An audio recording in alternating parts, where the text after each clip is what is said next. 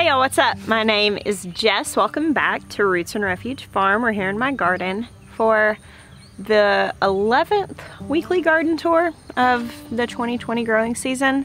11 weeks, that's absolutely crazy that much time has already gone by. I actually just shot a video for this coming week talking about thinking about the fall garden, which it's time to kind of get that in your mind. So totally crazy. The summer is flying by, and right now is the time where the garden is just extravagantly beautiful and so productive. So let's jump right in to taking a look at it.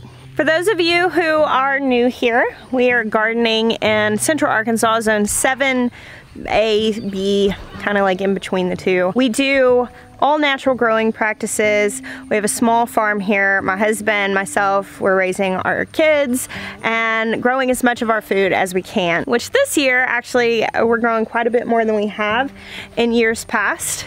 And definitely feeling that right now as we get into the height of the season. We had a lot of rain today. Well, it wasn't just a ton, it was about 2 inches, which is a lot considering they hadn't forecasted any. I haven't been stopping up here in the cottage garden just a whole lot on these tours. I've been really focusing on our vegetables. Really kind of a shame because this is a really pretty space. It's just got a lot of weeds, honestly, and there are some things that have really gotten away from me. But there is some stuff up here. Here's a random volunteer ground cherry, and some of our berry bushes are getting a little bit larger. A lot of the roses are starting to bloom, even though they're still pretty small in their first year. Back here, a little strawberry patch and a kiddie pool, and the kids keep this pretty well picked. Sometimes I optimistically check and we'll find a couple. Usually I don't find much. The kids do usually stay on top of it. At this point, the berries are pretty small. At the beginning of the year, they were really good sized. They are so delicious though.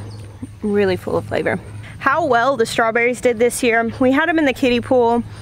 Really preferred using the Greenstalk because it just kept them up and they were easier to find. But how well they both did this year made me definitely want to grow more strawberries. It's time for me to go ahead and tear out these green stalks of beans. These were bush beans and they had pretty much done what they were going to do. I left some of them on here to hopefully dry up, produce some seeds that I could save, but these plants are pretty well done. I planted those right after the frost passed and have harvested quite a lot of beans off of them. I'd love to have some feedback about what you would like to see grow in my Greenstalk towers next. We do have the one Greenstalk with strawberries in it, and I've been asked a lot how I planned on overwintering those. Overwintering isn't really something that I have had to spend a lot of time worrying about as a gardener in Arkansas. Last winter, my strawberries did really just fine in that kiddie pool the whole winter. Strawberries can handle some pretty cold temperatures. I don't think that it gets cold enough here to really ever kill back strawberries. So if you live in a very cold place, you probably have to think about that. I was thinking about possibly moving that tower into the high tunnel if I felt like it needed it. And I'm actually thinking with these other two that I've kept here in front of the greenhouse, I think I may move those back to the high tunnel here before we replant them, and just move them back there and amend the soil that's in them, and maybe plant something that can grow throughout the winter in the high tunnel. So I'm totally open to suggestions if you guys have any suggestions that you'd like to see growing in that. This garden is pretty weedy right now, and to be completely honest, it's probably going to stay that way a little while longer. Right now, the majority of our energy is going to the food gardens, and so this is sort of just doing its own thing. I will be giving a lot of attention to this space in the fall, planting a lot of bulbs for the spring. But as of right now, I mean, it's really pretty for a first year. I really love the zinnias here. They're gorgeous. We've got gladiolas. A lot of this stuff is just kind of falling back. I did want to come up here and touch on the fact that we have this asparagus bed in the front that this is our first year establishing it, and look at it. It's really, really doing well. I need to come in here and weed it pretty well. I've got some bindweed here. If you've got this stuff growing anywhere in your garden, you want to rip that out. It's wild morning glory. You can see it kind of wrapping around my asparagus here. It's called bindweed, and it will bind stuff up really fast and choke out the plants that you want. So you see those heart-shaped leaves are what you're looking for in the morning glory family, and you want to get that out of your garden. Here in the herb spiral, things are really filling out. I've been picking the dill out of here as I make pickles. I've got some comfrey back here in the corner. You can see the weeds are pretty rough over here, but there's still a lot of good stuff happening among the weeds. You know, we started the cottage garden this winter, and I was like so excited about it, and then we decided to get the high tunnel, and then everything kind of got a little weird, and I sort of shifted focus more to food. Got it all in, we still got it all in, but I didn't really give it like my best, I don't feel like. And given the exact same set of circumstances, I probably would do it the same. I think that we did the right thing by shifting to growing food. However, like getting into this season, I'm looking at it and having a lot of ideas for next year. And we always knew that that was going to be a process, but I'm excited to see that garden. I feel like next year it's really going to be like in its full glory. I've got a lot of noodle beans here, which I'm gonna actually leave on here.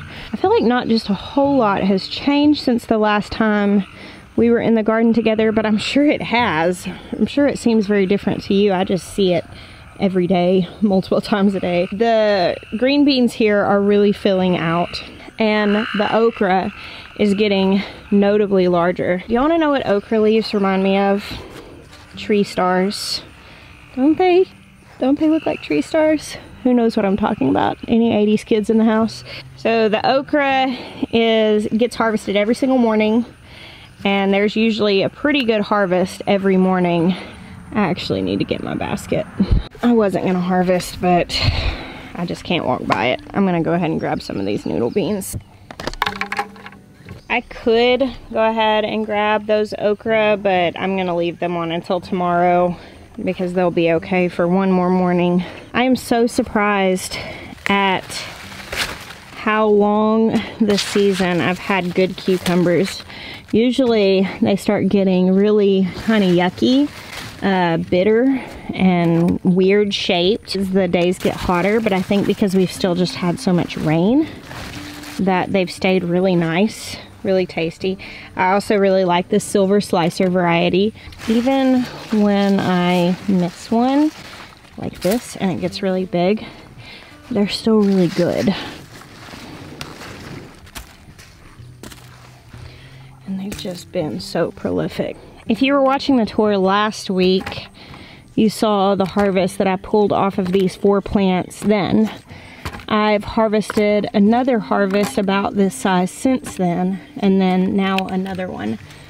These 4 plants have produced so much food, and so far they seem really unbothered by the heat. I did notice like a little bit of misshapen fruit. This starts to happen whenever it gets really hot. They start to get weird shaped. They start to get really bitter. But it was really hot and dry. And today's storm, it started to rain. It rained a while today. So we'll see what happens. I would not be surprised if the cucumbers start winding down very soon. But I'm also, I'm pleased that they're not. Oh, I see another one. So many.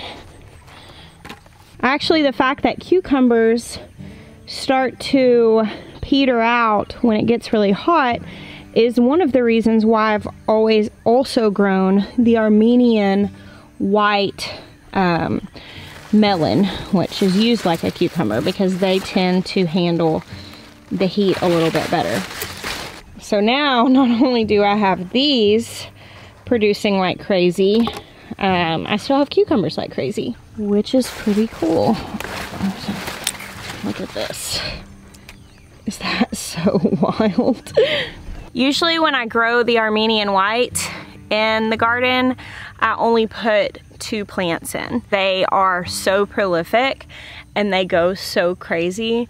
So this year I actually tried to plant both sides of the trellis. I knew that they would go wild if they both, you know, like got good and established, but one side got scratched up by my chickens, and now that it's harvest time, I think that that's probably okay that that happened, because like this fruit right here is at least 1.5 pounds of this big old cucumber thing.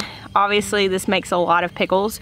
Like one of these will almost fully fill a 1/2 gallon mason jar. That's a lot. That's a lot of food to do something with. My plan for these is actually to make like a pickle relish.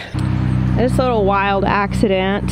I did not plan on being in this spot, but I'm glad I decided to go ahead and leave it. This is spreading out so much that I think it may very well take over a large majority of this 16-foot panel here.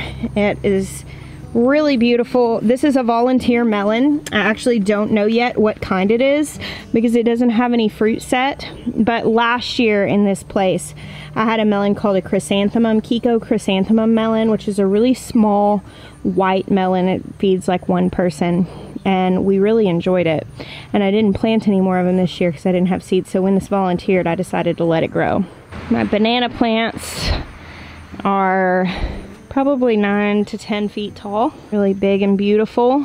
Here you can see these plants are really just filling out. This Leesville table melon, it's setting some small little melons on it, but they're not very big yet. Trying to keep that for the most part trained up the trellis. It's actually climbing over the trellis on the other side. Look at these yellow canary zinnias. Are these not so beautiful? They're huge. I'm waiting on these yellow banana peppers to get just a little bit darker yellow before I pick them, but the plants are loaded. They're falling over. They're so covered in fruit. And here, oh my goodness, look at this. So there's a little bit of maybe some kind of powdery mildew going on here in the center of this plant, which is not surprising. It's so full. The fruits just get so massive so fast. But they stay really good even when they get big. So, I don't know. This one might be too big to be great. But it'll be fun for relish.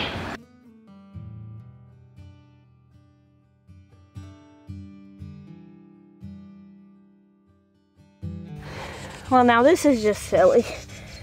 What the heck? What am I gonna do with all of this? Hey, I need some help! There's still a bunch on there that are hanging. Look at this. I mean, 1, 2, 3, 4, 5, 6, 7. I see like multiple smaller ones. Golly. I think I'm gonna have to start using a harvesting wagon instead. Wow. What the heck are these things? Armenian white, kind of like cucumbers. RPGs.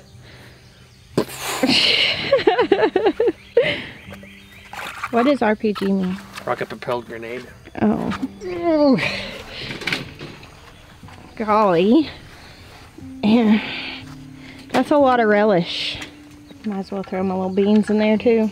I've been picking leeks and dehydrating them, and you can hardly tell.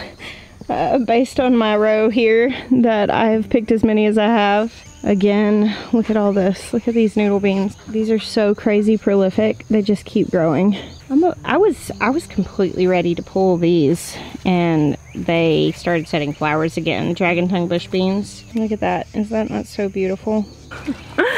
Maya's hauling that basket full of cucumbers up to the house. I've been using my dehydrator a lot this week, and what I've started to do when I have like a small harvest of green beans, like these plants doing a few extra flowers whereas I thought they were done, and I picked, you know, kind of some odds and ends ones off of those on the Greenstalk, the ones that I wasn't letting dry up to save seeds. And I'm just putting them in the dehydrator, and I'm essentially doing a jar right there in the pantry by the dehydrator of like mixed veggies that are dehydrated for soup. I was on looking at a website to buy some herbs, some bulk herbs, and they sold like a vegetable soup mix, which was dehydrated. I think they had bell peppers, green beans, peas, corn, maybe parsley, and maybe some other herb. And it was all just a dried, dehydrated mix of these things. And the idea was that if you were making a soup, you could throw in a cup of this dried mix and they would reconstitute in the broth, and you would have like vegetables added to your soup. And it kind of got me thinking, like, well, that would be really easy to make, and it would be a great way to use up, you know, if you harvest 15 green beans and you've got, you know, 6 kids to feed, 15 green beans is not going to do anything. And so I could just take those along with maybe a handful of tomatoes or a squash or whatever, you know, and just do a tray in the dehydrator of odds and ends things and add to the jar as I need it and have a vegetable soup mix. So that's what these little random dragon tongue bush beans will go into. Also, I showed this week making basil, which this variety is just like an Italian basil. I have right here next to this some lettuce leaf basil. These are like a smaller plant.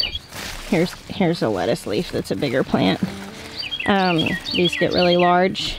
And I showed picking basil and making pesto. And many of you talked about how you like to freeze pesto in ice cube trays.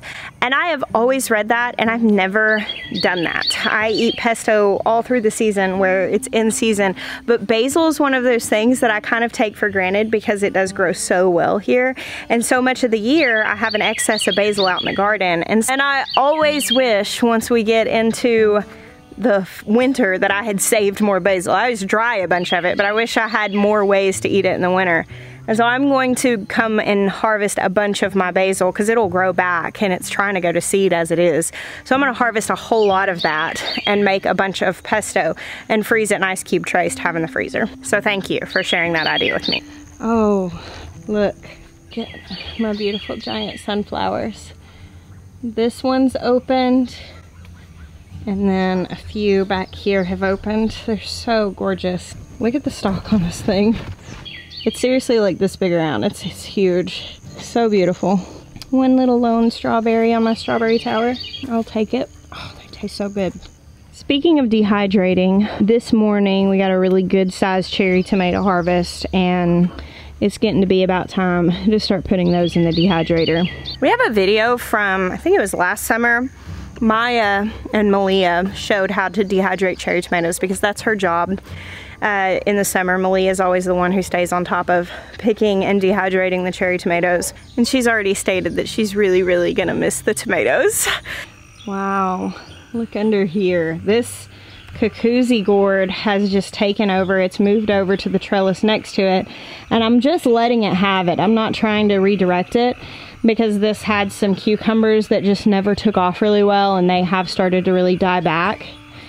And obviously these plants were not going to be contained on just one cattle panel. This is just bonkers. I have noticed that I don't have just a ton of fruit on here. I've got a couple. I've picked a couple. But someone messaged me and asked if I was having to hand pollinate these. And I thought, well, I haven't been hand pollinating them, but maybe I should be because a lot of the flowers are just drying up. And then I noticed this when I came out here earlier, which is a tiny little Cuckoozy with a dried up blackened end. And then I noticed that over here, I've got one set. I've got a couple little babies here that look to be pollinated, a couple more that are blackened, a couple more that are starting to develop. And the fact that there's more developing over here where there's more airflow and access makes me think these are getting pollinated. And maybe with this being so filled up that maybe they're not. I showed you that one with the really brown dried up end. You see that in squash also. If you are seeing squash and you're thinking, why do these have blossom end rot? it's probably not blossom end rot. That brown squishy end, it's different than the dark scab that a tomato gets when it has blossom end rot. It's probably, when they're really small and they get mushy and brown on one end like that on the blossom end, is probably improper pollination. If you're seeing that in your squash or like your cuckoozy gourds, obviously, try hand pollinating. And all you have to do to hand pollinate your squash, I probably can show you this right now. I've got some squash over here and I think there are blossoms, yeah. Squash produce male and female blossoms. And sometimes you will have a plant that produces a lot of male blossoms before it produces female blossoms. Sometimes you'll have a plant that produces female blossoms before it produces male blossoms. And if the plant can't cross the two together, you won't get fruit. A female blossom, which this plant actually has a handful of male blossoms, which are all falling off, and it doesn't have any fruit on it because it hasn't produced any female blossoms yet. A female blossom basically will have a stem and it'll have like a little miniature immature fruit, like a little baby tiny squash looking thing on the stem. I can't show you that because I don't have one. A male will have a long stem, and the inside of the blossom looks like this. So yeah, this needs to get to the inside of the female blossom. This has the pollen on it, as you can see right here. And if you just take, you can kind of see all that yellow coming off of my hand.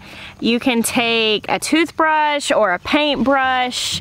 What I've done lots of times is just taken the male blossom just like this, peeled the flowers back and gone and rubbed this to the inside of the female blossoms, because you're just trying to get this pollen to the inside of the female squash blossoms. And then they'll be pollinated. And then that fruit can grow. And it needs enough pollen in there to pollinate that fruit. And if that's done right, that fruit won't dry up, it will grow. So there's your squash sex ed for the day.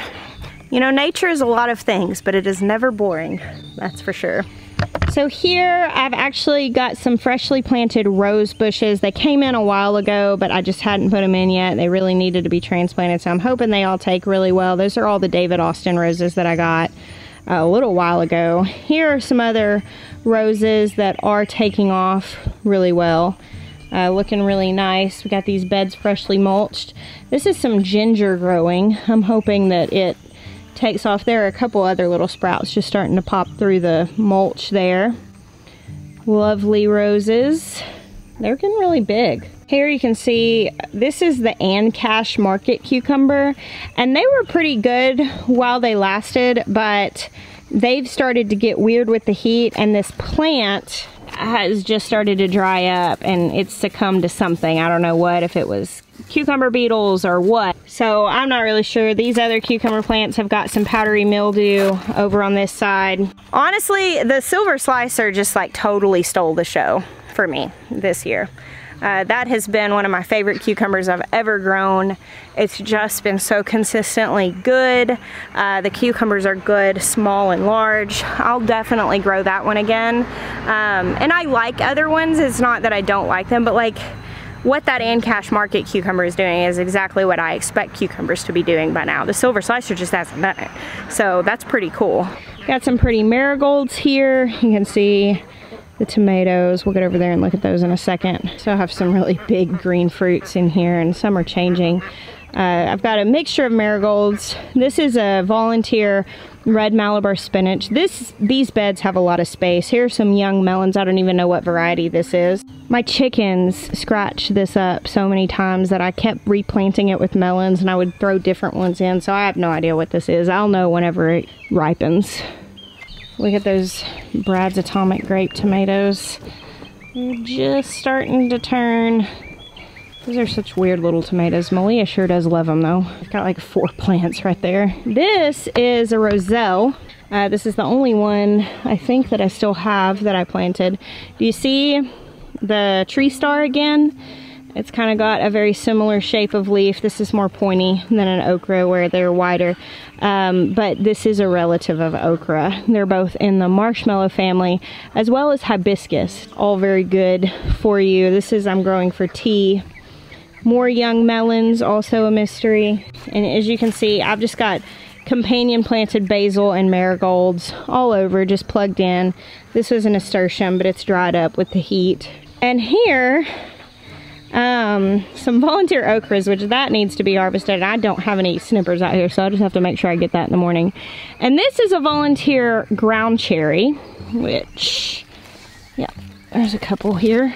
This will be the pineapple variety because that's what we've grown in here before. So for this to be a volunteer, it's got to have reseeded from past years. Ground cherries you harvest off the ground. They fall off when they're ripe. And sometimes what I'll do is just, if I see one yellow hanging on the plant, I just kind of wiggle it. And if it falls off in my hand, I know it's ready. I've been told by Aussie viewers that these are called Cape gooseberries in Australia. Oh, this one has some, this one's split. I had someone else tell me that they're not the same thing as Cape gooseberries, that it's actually a different variety, but they're all related to tomatillos, and they grow in a husk. They turn yellow when they get ripe. We've grown the pineapple variety in the past and the Aunt Molly's. They're very similar. One of the things is though, in the past we've had a lot of issues with pests with our ground cherries. We've never had enough because everybody loves them. They taste really good. They're very fruity. And we've never had enough to actually make anything out of. And I've been told that they're great for like jams and hand pies and like sweet things like that. And I would assume that they would be, but I don't know because I've never made anything. Salsa, someone said they make a really good salsa. I'm hopeful though that this year we're gonna be able to make something. We have several plants in the high tunnel and then probably about 6 plants up here in the front garden and in the cottage garden that have volunteered and in the kids garden. This is my sad sterile tomatillo. I had 2. One of them got killed by chickens, and tomatillos need more than one in order to cross-pollinate. And I keep meaning to start another one and then not. So I just have this thing here reminding me of my failure. More Malabar spinach, which I moved from volunteers over here. It's starting to grow really nicely up this trellis. It's gonna be really pretty. Wild Tangle are cucamelons, which we're getting a lot of. Some gherkin cucumbers. These are starting to do the weird, like, kind of misshapen thing and kind of starting to brown and get a little crunchy in some places. So I don't know how much longer those are gonna last. But the cucamelons have taken over these trellises. And then I have all this Tulsi holy basil here that reseeded. This smells so good. I wish I could just let you smell it. Started harvesting the beets here. I mentioned beet powder in my vlog about how I was dehydrating beets. My friend Jill at Whispering Willow Farm did a video about that, and she uses it in like smoothies and like puts it into baked goods and stuff like that. And so that was my plan with a lot of my beets this year. All right, so I'm showing you how I have some yellow, some browning on my tomato plants. I actually usually have quite a bit more of that at this point in time. I think just the season got started a little late, so my tomatoes are lasting a little longer. Got a lot of fruit here. I picked a couple of these big ones the other day. I'm gonna go ahead and pick this one. Oh, I should really do this with snippers. And I had multiple people comment and say, those tomatoes aren't ready yet, look at the green on them. However, when you have massive tomatoes like this, a lot of times these are from fused blossoms. That's what's going on here. You see the seam and this little kind of hole. That's not a bug hole, that's just how it grew, because this grew from multiple blossoms fused together. And when that happens, a lot of times you'll have unripe spots and spots that are so ripe that they start getting really soft. My personal stance on when to pick a tomato like this is when it's mostly ripe, and I will let this finish ripening in the house. Even though, yes, it does have some green, I'm gonna put it on my counter. I'm, you know, in most cases won't cut into it yet, but what will happen, at least here where I am, if I leave this outside, those really ripe spots are gonna start getting really soft and mushy, and they are just like a target for insect damage at that point, or critters or birds or whatever. And so I would rather pick it when it's just slightly on the underripe side and get to eat it, rather than leave it out here to be fully vine ripened and then it be ruined by something. Most of these though, I've got several that are on the ripe side, but I don't really want to pick them because it just rained a ton today. Y'all see that little spider? She's guarding those big ones for me though. She'll keep the buggies off of it. This is a variety called Rose, and it's got a couple really nice fruits on it, but that one's really massive. And this is also the Rose, and it's got several that are just really big. Some of these are getting close, but I think they'll taste better if I let them dry out a little bit. Whenever a plant has just soaked up a whole lot of water, the fruit is just gonna have a lot of water in it, so the flavor is gonna be kind of diluted. Whereas if I let these all stay out, like there's one that's pretty close to ripe. Ugh, this plant's gonna have to come out. This is the Halms 11, and it's sick. I need to take it out. Now this one I will go ahead and pick, because it looks like this got pecked a couple times by chickens, and that's not enough for me to throw this one. If it's got a big hunk out of it, a lot of times I'll throw it because I don't know what could have crawled into it. But those couple little pecks, I'm going to go ahead and take this one inside so I can salvage the rest of it. Look at these lots. These are Dr. Witchies right here. Some good looking ones. Turning color, I'm going to leave those. Oh, that's a big one. That's a really big tomato right there. That's a persimmon. It's actually my first year growing that one. Got the black beauties. They sure are looking pretty. I'm not seeing just a whole lot else that's super noteworthy. There's a nice Cherokee purple starting to blush. That plant has a lot of big fruits on it. None are just monsters or anything, but they're all really good size. It's starting to get dark, so we're gonna go to the back so we can take a look. This looks different, huh? We'll take a look at that in a second. First, I want to go in here because it's getting a little dark, and this is gonna get dark faster.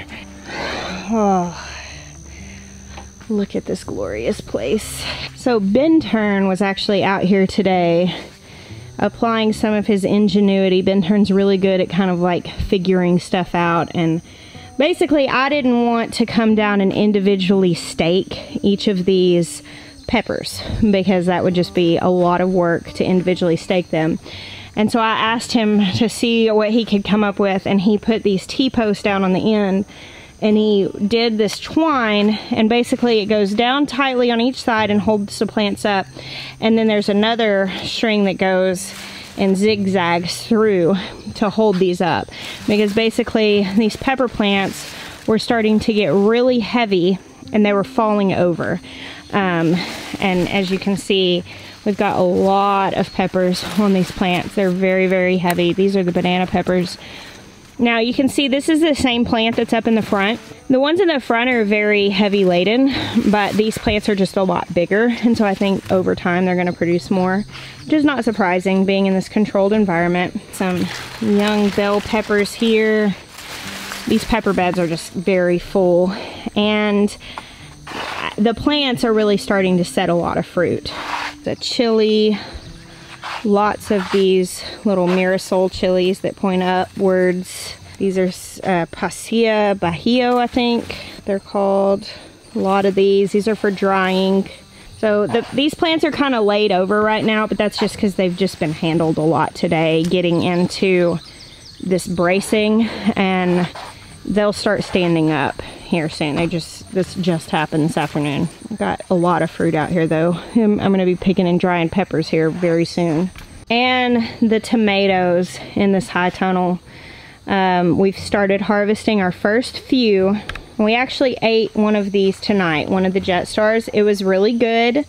I mean, it didn't blow my mind or anything, but it was definitely a good tomato. You can see here, like there's a little blushing small Amish paste. Look how tall these are. Here I have some young eggplants starting to develop. This is just like a classic eggplant, just a big regular one. The babies on these. I am seeing a little bit of yellow spotting and brown spots in the high tunnel, but not just a lot. Definitely less than outside. They're not perfect as they were when we first started. I just love being in here. It's really just stunning, actually. The plants are so tall. The top of this plant, of course it's in a deep raised bed, but the top of that plant is probably about, that's about 9 feet up. They've grown so much. Now I will tell you, I was out here with Ben Turn today, and I was kind of showing him some different things that we were looking at and troubleshooting, and I definitely saw what I am certain was hornworm damage and hornworm poop. You can kind of see some little areas where you've got like just little sticks and stumps that are chewed off. Here's some more. And that is pretty telltale signs of hornworms, which means I'm gonna get out here with the black light. I think we're gonna do it tonight as soon as it gets dark. Maya said he would come hornworm hunting with me. So the hybrid bed, you can see all that fruit along the bottom. There's a lot of baby fruit throughout the leaves. They definitely have a ton of fruit set, but this climbing triple crop bed, while they took longer to set fruit, you can see they don't have a lot of fruit set so low to the ground. They grew a lot of leaves first, but when they did start setting their fruit, they're getting really large. So we've got a lot of large fruits on these. See, here are our ground cherries, and we use this white woven fabric to be able to get the fruits, because in the past they've fallen to the ground and been eaten by bugs. Now we've got a lot of them growing up in the front that are not being eaten by bugs. But I'm not mad. I'm not mad that we got ground cherries all over the place and that they're doing well. That is a black beauty that's just barely starting to blush right there. You can just barely see that it's changing colors. I moved all the onions out of here inside. The Abe Lincoln varieties down here, they took a little while longer to set fruit, but now they're setting a lot. There's a lot of little baby fruits on these. These are so tall. And the fruits that they are growing are all huge. Just completely massive. Every single one of them that's on here is looking to be like 1.5 pound tomato, which is exactly why I grew this variety. Last year, I went to Doug and Stacy's event in Hannibal, Missouri last August. My friend Jessica from Baker Creek was there, and she brought like a display of fruit that they'd grown at Baker Creek, and they had an Abe Lincoln tomato that was close to 3 pounds. And I thought then, I need to grow that. And then I went to the expo last year and saw another nearly 3 pound Abe Lincoln. And it was like a definite on my list. I've actually never grown it before, but I've heard so many good things that I put like 10 plants in the high tunnel, and then they didn't set any fruit for a while, and I was like, oh man, but now they're definitely looking like they're gonna be worth it. All right, now our last little area. I told you guys I was gonna do this, but it is kind of sad looking now that it's done. Tore out all the summer squash. The squash bug infestation was just intense. And in tearing those out, these okras will have kind of a little more freedom to just grow. Literally are harvesting the okra every morning, and then by the next day we have multiple good sized pods on there. You can see they're just really starting to produce a lot. This row of okra here is going to grow a ton of food. So I was walking out here looking at these plants and realized something that I had done. I've had kind of some confusing things going on here. I had some winter squash that were growing here, and you could see these are struggling because the squash bugs too. So another reason why I went ahead and tore out the summer squash, because I wanted these winter squash to get to ripen. I don't know if they're going to be able to. But you see this big guy here? Here's another one. Looks like a big old butternut. There's some small melons that are ripening. And here we've got all these melons kind of going over here into the sweet potatoes, and there's some squash. All those big butternut looking ones, and then look at this random big thing. Looks kind of like a sweetmeat or a kabocha. I didn't plant those sweetmeats right here. I didn't plant butternuts right here. You know what I planted was a little variety called honey nut. A small, like personal size butternut, really good. Here's one. This is what that's supposed to look like. This is supposed to ripen to like a nice orangey butternut color. So when I first started seeing like the kind of weird shaped squash come up, I thought, well, I know I planted some sweetmeats in the back. Maybe I mixed up and planted some up here and I just don't remember. But then I started seeing the big butternuts, and I was like, no, I know I didn't plant butternut squash up here because I planted a lot of that in the back. And I got to thinking about it, and I was like, where did I get those seeds? Now, I have some true honey nuts up here at the front that are growing. I got those seeds from Hudson Valley Seed Company. Those were the right seeds. But at some point I decided I'm gonna plant more of those honey nuts. And I grabbed a little plastic baggie of seeds inside my kitchen and brought them back out here that I saved out of squash from Trader Joe's. And that's where all of these random squash are coming from, because there's no telling what that could have been cross-pollinated with. There's no telling where that grew. And it's fine. Those are gonna be, I mean, they seem to be edible, good squash. But that's kind of the risk that you run when you save seeds from store-bought food. Obviously, it's growing squash. Some people will say, well, that's not sustainable. I mean, it's food. I just don't know exactly what it's gonna taste like or be like. They seem to be mostly like butternuts, so I'm assuming that's mostly what those seeds grew, was that honey nut crossed with a butternut. But, you know, it's food, it's squash. That's the risk you run whenever you just save seeds willy-nilly. But guess what I'm gonna keep doing? Saving seeds willy-nilly, because, you know. The sweet potatoes just going crazy. We're gonna have so many sweet potatoes. Very excited about that. And back here in this hot mess, you can see we cut down all the sunflowers and fed what was left of them to the goats. Those were just cutting sunflowers, so we weren't trying to mature them for seeds. And here, and we're having a lot of squash bugs here as well, but there are a lot of squash laying throughout here, and I'm just hoping that they have the time to finish ripening. Check this out. Now that's a sweet meat that I actually planted. Its rind is still really soft. I mean, right here I see like 1, 2, 3, 4, 5. I see so many squash down in here. I'm not gonna traipse through that right now. I don't have the right shoes on for that. And over here on this side, we have a lot of watermelons that are growing. They're all up in this weedy area. And these are like called like a colossal, it's some sort of colossal cantaloupe. I was just noticing several of those, several pumpkins turning orange.